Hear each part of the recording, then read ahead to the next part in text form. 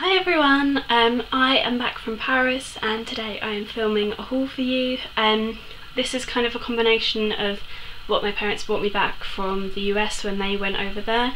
So there's a Sephora bit in it, and then there is just the bits that I picked up in Paris as well. I didn't get to go to a Sephora when we went to Paris. We just kind of completely missed it. We walked past the massive one and then I planned to go there the next day and it just completely slipped my mind and I didn't end up going in there. But I've been to a couple of ones in France before and they're never as impressive as the ones in the US, so it wasn't really the end of the world because I had a few bits that I already wanted from there anyway.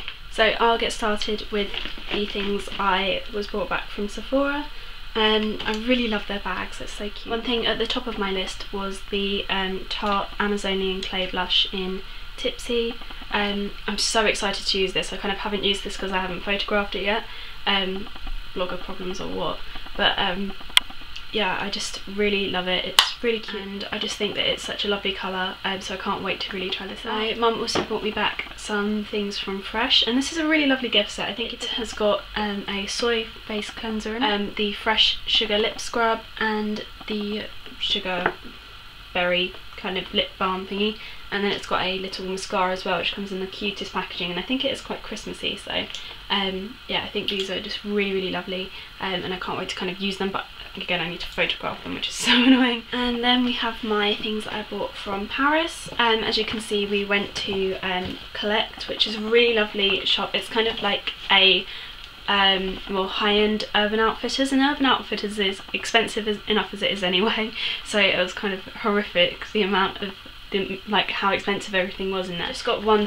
thing from Collect really, and I promised myself that if I saw one of these over in Paris I would just treat myself. It is the Diptyque candles, and I picked up Vase, I don't know how you say it, but it just is the most gorgeous kind of rosy clean smell, and I was really torn between this or Mimosa and I just had to go with this one in the end, and it was just absolutely beautiful. It cost me about €22, which isn't too bad. It's just kind of like the smaller one, but I just felt like getting a big one would be excessive, and I just kind of want one of these first, and then I think I'm going to get one of the Christmas candles by Diptyque for Christmas, and I'm so excited because I really want Amber Oud.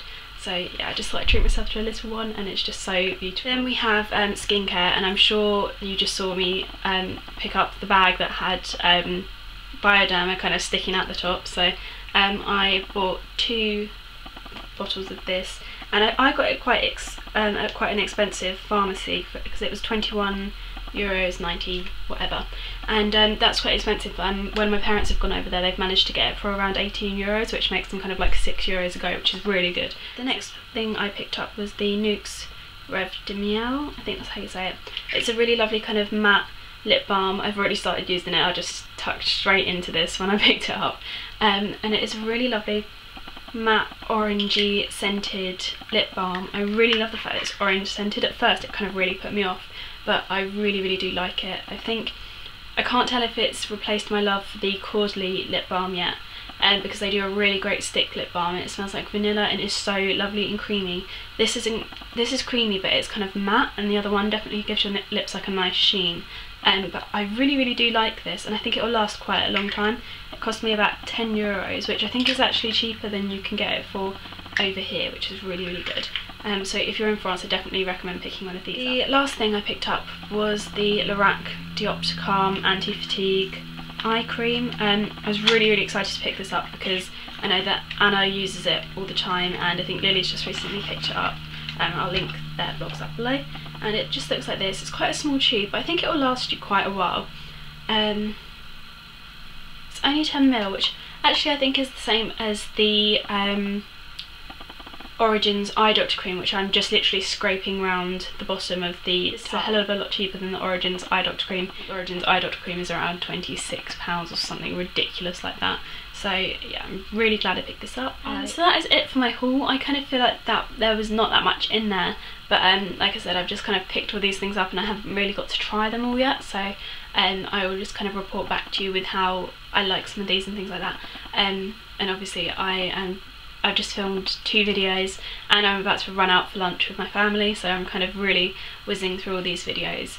I'd also just like to say a massive thank you, because I was on the train back from Paris and I realised that I've reached 2,000 subscribers, which is really, really amazing. It just kind of really amazes me that there's that many people that kind of click the little click the little subscribe button up there. So that's just really, really lovely. Just thank you all so much. I just want to squish all your faces and say a big thank you. So yeah, thank you so much. I hope you're all having a lovely day, evening, weekend, whatever, whenever you're watching this, and I will see you guys again soon. Bye.